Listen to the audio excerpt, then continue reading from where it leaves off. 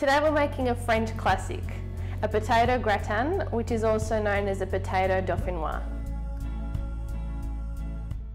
Now this dish is typically full of dairy. You will have cream, butter and cheese, but we're not using any of those because we're making a vegan version, but I promise you we will not compromise on any of that beautiful, rich and creamy flavour. Now if you want to join me in the kitchen more often and make delicious vegan recipes, just hit that subscribe button to be notified when a new one comes out. And before we get started, we just need to preheat the oven to 200 degrees Celsius or 390 degrees Fahrenheit. So in a large saucepan, we'll put it on medium to high heat and we'll add 2 tablespoons of olive oil.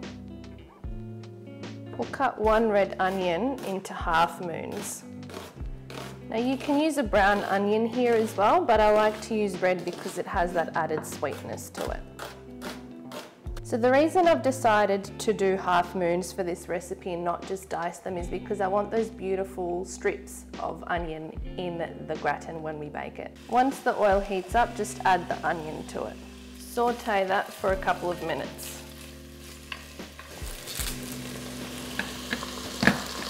Finely mince 4 cloves of garlic and add them to the saucepan. Give that a good stir, and now we'll add in the rest of the ingredients. So 1 cup of coconut cream, 1½ cups of unsweetened soy milk, 4 tablespoons of nutritional yeast, 1 teaspoon of apple cider vinegar, 1 teaspoon of salt, around 1/4 teaspoon of freshly cracked pepper, 1/4 teaspoon of nutmeg and a sprig of rosemary, and give that a good stir. Now just bring that to a gentle simmer for about 3 minutes and then remove it off heat. So we've got about 1 kilo of potatoes here, so instead of hand slicing them, I'm going to use my food processor on the slicing function. If you don't have a food processor, you still can do it by hand, it'll just take that little bit longer. Or if you have any other appliances that have that functionality of slicing, you can use that instead. Now I'm using the thinnest setting on my food processor so that they should be about 3 millimeters thick. So for this recipe, it's best to use a slightly waxy yellow potato. So I've gone with Dutch cream for today, but any other potato along those lines would work well.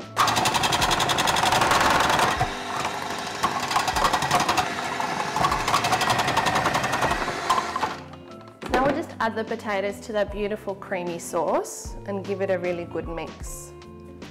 And we want to make sure that all of the potatoes are covered, and this is another part where I've cut some corners rather than layering it. I'm just going to make sure that they're all submerged well before I add them to the baking dish. This saves so much time where you don't have to slice them. So we'll just make sure that we cover all of the potatoes, and if there's any clumps of potatoes together when you put them through the food processor, just break those up. Now you'll see that there is plenty of beautiful rosemary in there. Once you find the stick, just pull that out, but leave the rosemary in there. So I've just got a square baking dish here that I'm using that's quite deep. I like to have it deep so that you can get that nice height on the gratin once it's baked. So I'm just going to transfer all of that beautiful potato creaminess into the baking dish.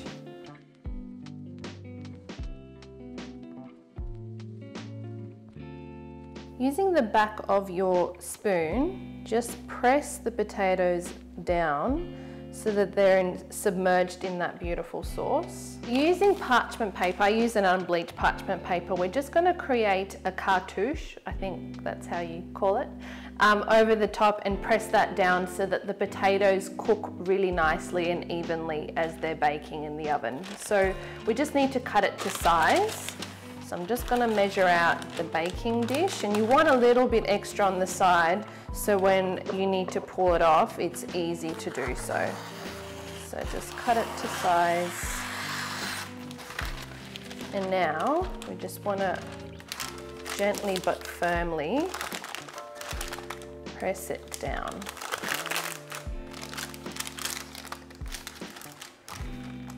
So that you can compact all of those potatoes down.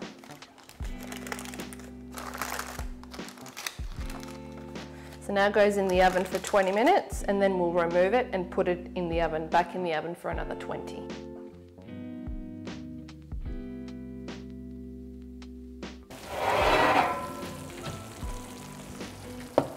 Can you hear those bubbles? Look at all those bubbles, all that creaminess. It smells amazing.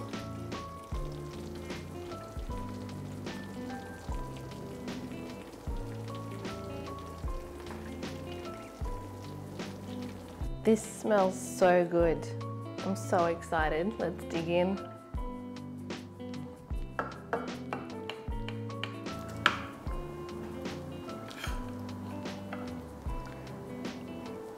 Oh, look at all of those beautiful layers.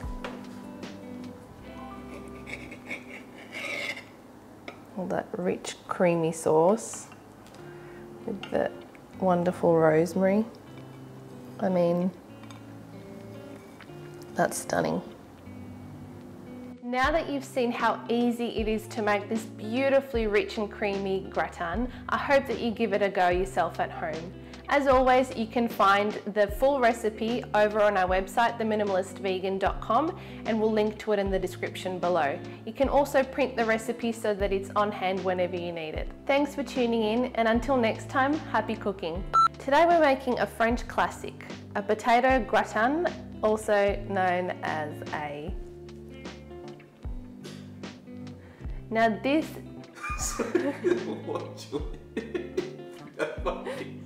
Sure. Now if you want to join me in the kitchen more often where we will make... Oh my God, my mouth is all...